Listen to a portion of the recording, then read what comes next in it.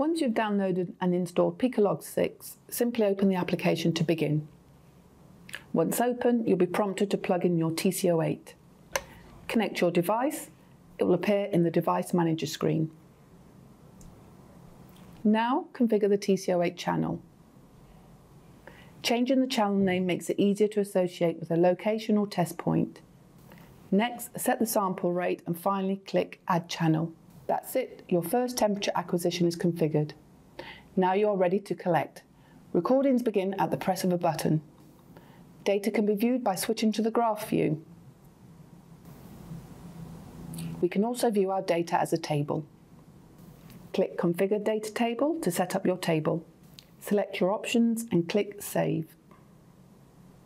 It's as simple as that. Connect, configure, collect, all in under 60 seconds.